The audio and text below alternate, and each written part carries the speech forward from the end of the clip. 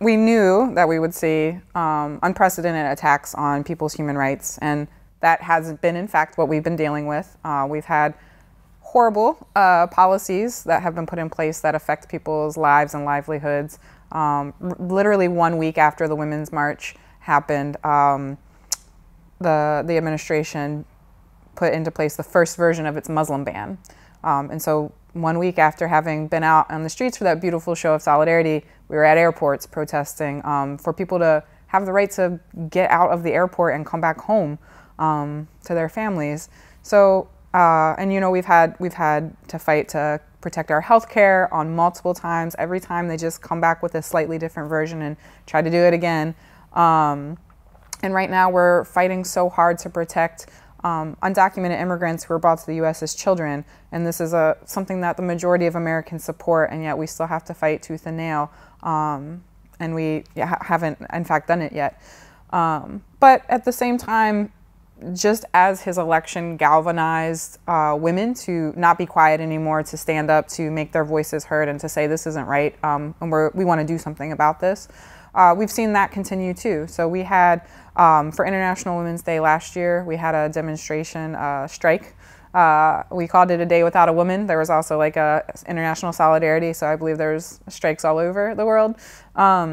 We had a march on the NRA over the summer, which again, like, students are standing up to the NRA in the US right now after this shooting in Parkland, Florida. And in October, we had the first women's convention that the US has seen, the first intersectional feminist convention in about 40 years. So we're gonna keep fighting. It's been a lot of attacks, but also a lot of energy to fight back.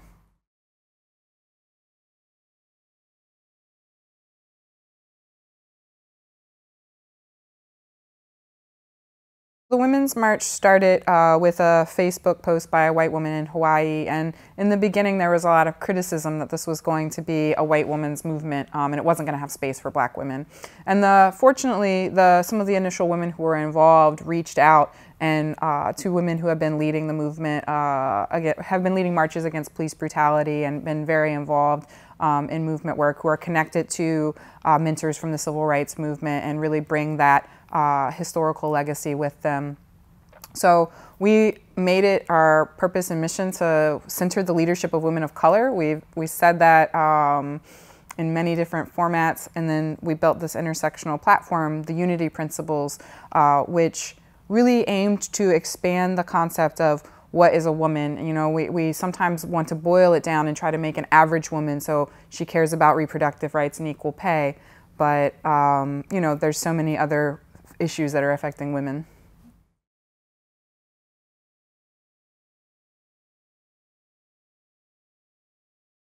It's so important and valuable and educational for me to be here and just to see how we're fighting the same problem. And, you know, like, the specific details can be a little different because of, like, the local context, but really the same tactics and strategies are being used against our movements. And so we need to also be sharing knowledge, strategies, and wisdom of how to resist.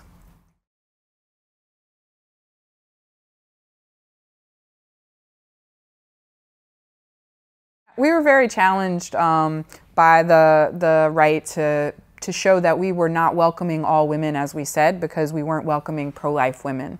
And our response was that, you know, we actually are welcoming pro-life women. If you are pro-life personally, you can still come, you can believe in all of the other things that we're fighting for, and we can fight together. What we won't stand for is you deciding that I am going to be pro-life and the government is going to force me to be pro-life. And so that's unequivocally against our unity principles and the values that we stand for.